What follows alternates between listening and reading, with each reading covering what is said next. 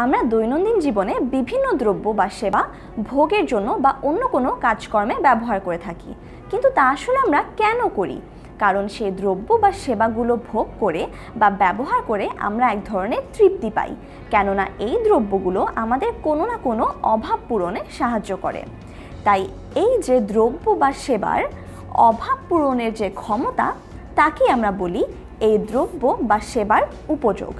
চলো এটাকে আমরা আরেকটু উদাহরণের মাধ্যমে ভালো করে বোঝার চেষ্টা করি।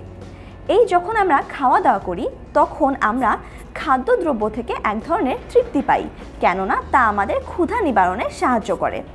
আবার আমরা যখন 10 মিনিট স্কুলের ভিডিওগুলো দেখি তখন কিন্তু আমরা এই ভিডিওগুলো থেকেও অনেক কিছু জানতে পারি, অর্থাৎ এটি আমাদেরকে এক ধরনের সন্তুষ্টি দেয় যে আমরা আরও নতুন নতুন অনেক কিছুই জানতে পারছি।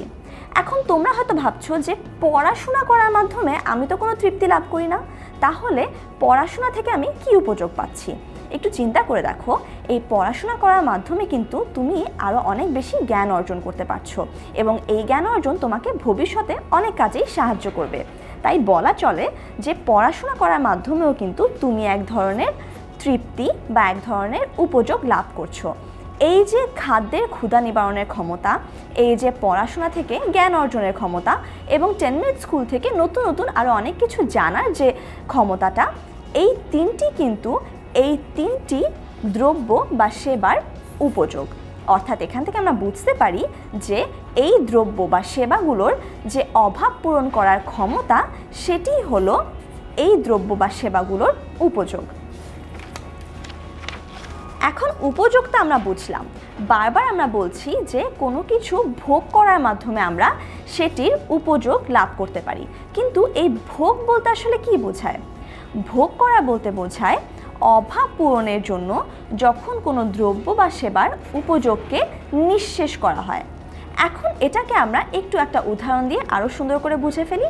ধরো তুমি একটা জামা কিনলে, এই জামাটা কেনার পর তুমি যেদিন পরলে সেই দিন ওই একদিন জামাটা পরার কারণে কিন্তু জামাটা নিঃশেষ হয়ে যায় না, অর্থাৎ জামাটা কিন্তু শেষ হয়ে যায় না, কিন্তু ওই দিন তুমি জামাটা থেকে যে পরিমাণ উপযোগ পেতে পারতে সেটি তুমি নিঃশেষ করছো।